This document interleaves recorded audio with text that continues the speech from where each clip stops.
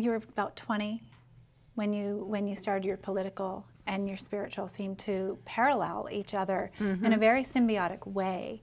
So a lot of time when you think about women's empowerment or feminism, the picture, the snapshot is the burning the bras, it is the petitions, it is the holding the signs, but yours, while it may have included that, also included the spiritual aspect of activism in all activism, whether it was global justice, women's rights, earth activism, all of it.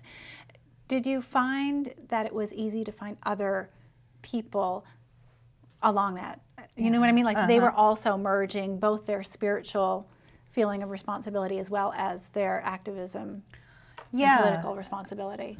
Yeah, I've always found that it's not that hard to find kind of companions on the journey, right?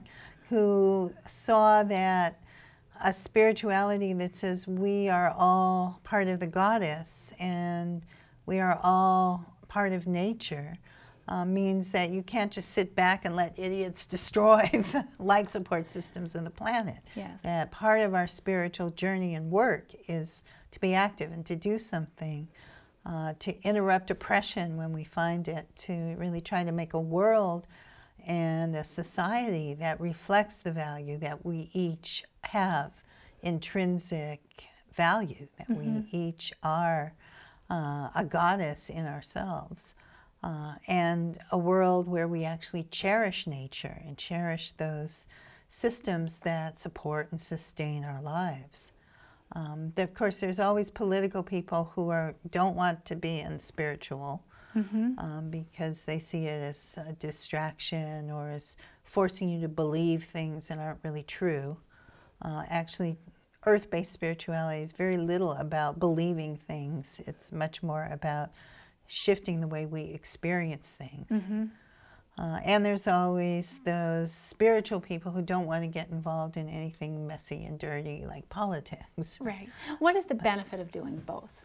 I think the benefit of doing both, if you're an activist, it's really very, very helpful to have a spiritual community that supports you, to have a spiritual base, because activism is really hard. It's often discouraging. It's often, you don't see immediate rewards. It's hard to quantify how effective you've been. Very rarely do you go out and wave a sign and say no war, and the next day the president turns around and says, you know, I saw that sign and you're right, let's stop. And all of the leaders saying in agreement with him, yes. That doesn't quite happen that way. So it helps to have a community of people who can support you and help you develop ways to sustain your spirit and your hope and your optimism.